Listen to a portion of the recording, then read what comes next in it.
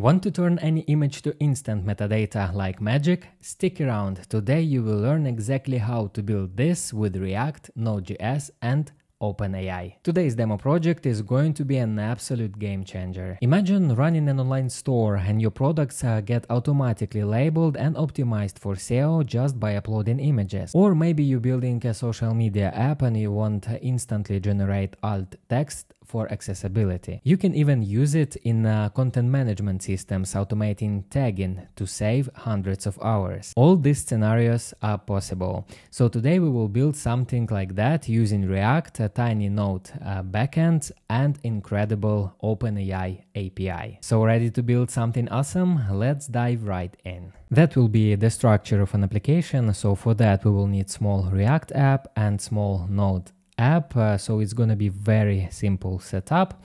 In React app we will need to build two components, one for image input where we gonna upload our image, and also we will need to build a metadata output component where we will output the text which is gonna be returned from OpenAI API. And besides that too, we will build custom hook, which is gonna be responsible for image analysis.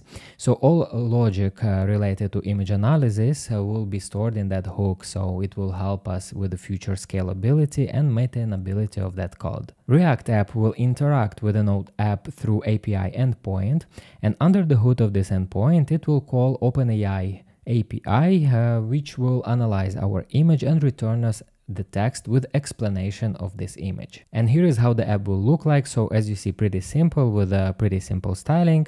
So here we will have image Dropbox where we're gonna upload the image, and down below we will have container which will output the text returned from OpenAI API. I have already prepared an app, so let's take a look at the setup. So as I mentioned before, we have two components, image upload and metadata card, and also we have custom hook which I called use vision. So first let's take a look at the image upload component. So what we are doing here, first of all we will need to install that React drop zone library to use that hook use drop zones, so that will allow us to drag and drop files to our input. After that we define props for image upload component. So here we will have onAnalyze callback which is gonna process base64 data, and also we have loading state and error state. Now let's take a look inside of image upload component, and the first thing we see it's use state, and it will be helpful for us to show the image preview. After that we have onDrop callback which comes from use drop zone hook over here. And from this use drop zone hook, we also use get root props and get input props. This we need to pass to the div and to the input, so to get that drag and drop functionality. And over here we have some conditional rendering. So in case if image is set, we will render that image element and we will pass as a source that image URL, which is going to be stored in that state. After that, we also have conditional rendering for the loading state. So once it's loading, we will show analyzing.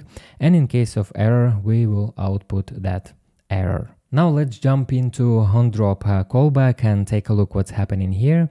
So the first thing we are doing, we are getting the file from uploaded file. So we get the first file.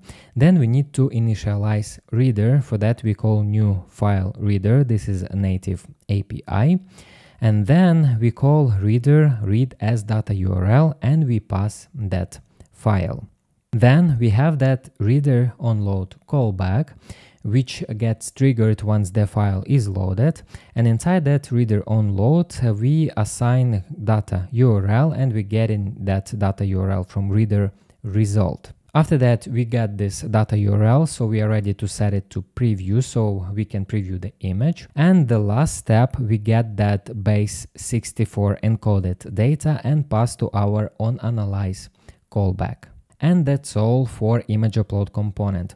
Now let's go to metadata card. And here we pass as a prop just a text and we render it here. That's it.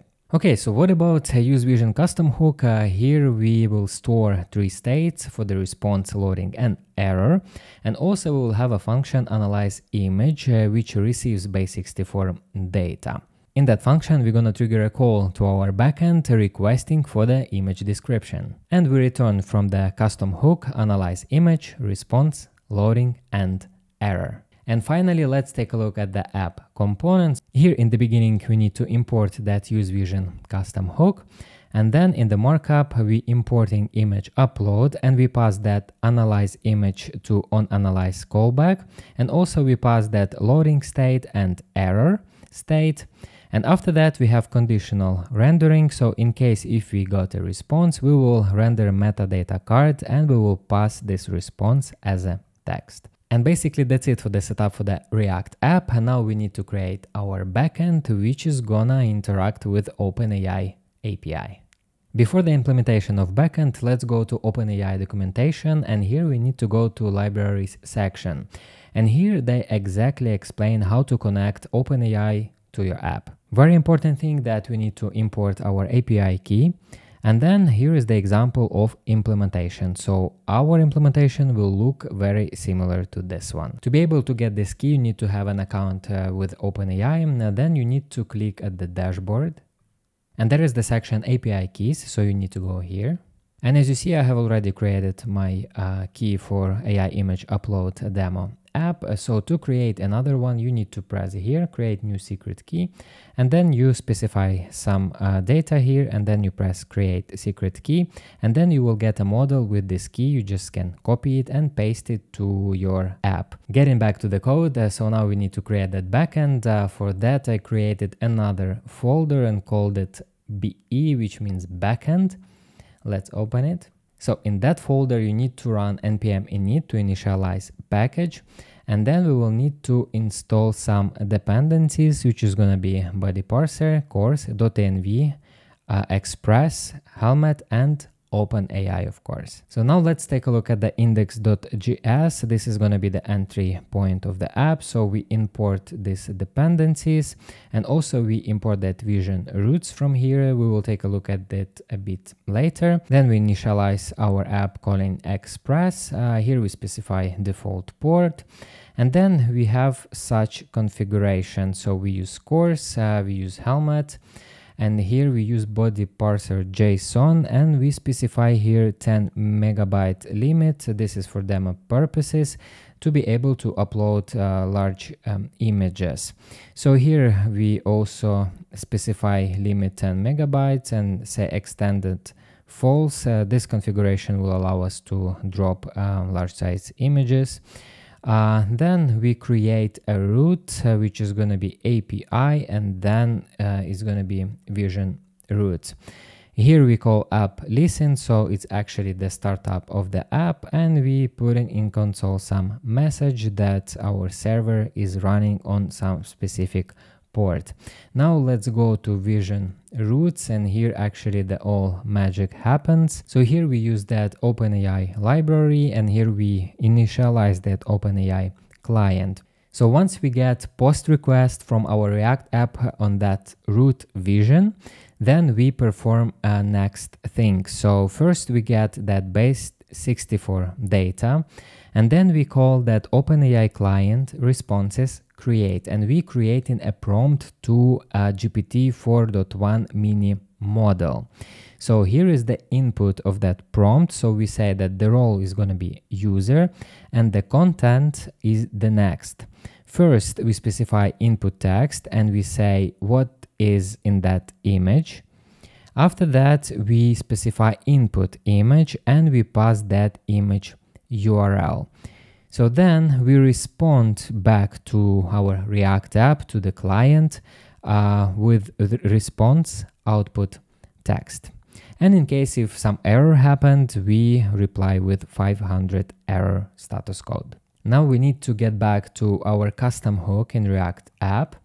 And here we need to add this logic to analyze image function. The first thing here, we set loading state to true, and then we fire post request to our backend on port 8000. And here we pass the data through the endpoint. Then once that's processed, we get that data from response JSON, and we set that data to this response state. And in case of the error, we set error. And finally, if everything is successful, we set loading state to false. And the important thing, don't forget to create that .env file and store a key for OpenAI. And then we need to run our backend. For that, we need to open terminal and run this command, node index.js. Perfect. So it says that server app is running on port 8000. Great. So now we are ready to test our app. Okay, so here is the app. I opened the network tab just to see what is the response will be for our request. So here is the image of the car. So let's try drag and drop it to this area.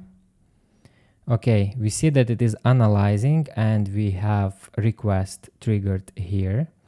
So let's wait a bit. Perfect. So we have the response from OpenAI. So when it says that it is the image which shows a white Ford SUV, which is correct. And let's take a look at the response here. So here is the text response from OpenAI.